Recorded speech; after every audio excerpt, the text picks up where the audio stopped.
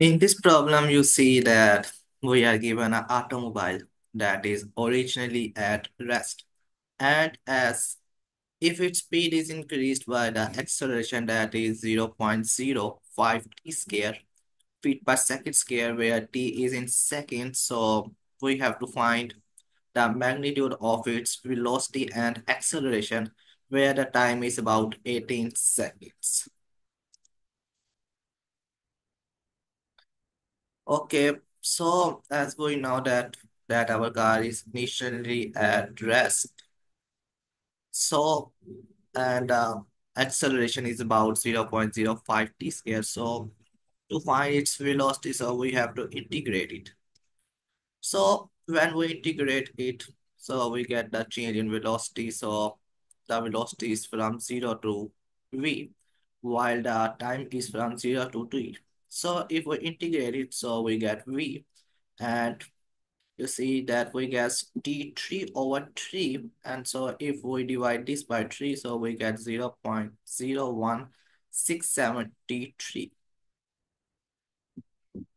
And as we know that t is basically 18 seconds, so we can put it here, so we get 0.0167 multiply 18 raised to the power 3, so we get 97.2 feet per second. And for acceleration, as we have a curve, so basically if we put time in the acceleration term, so we get a tangential acceleration that is 16.2 feet per second square.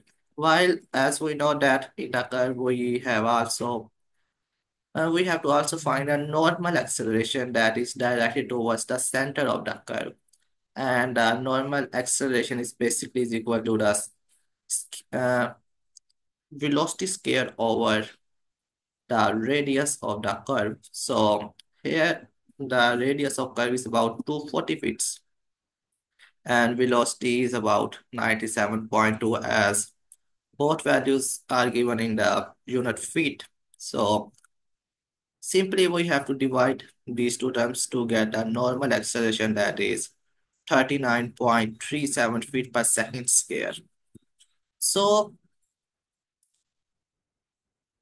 to find the acceleration, so we can take the magnitude of the tangential acceleration, normal acceleration. So we get acceleration that is 42.6 feet per second square.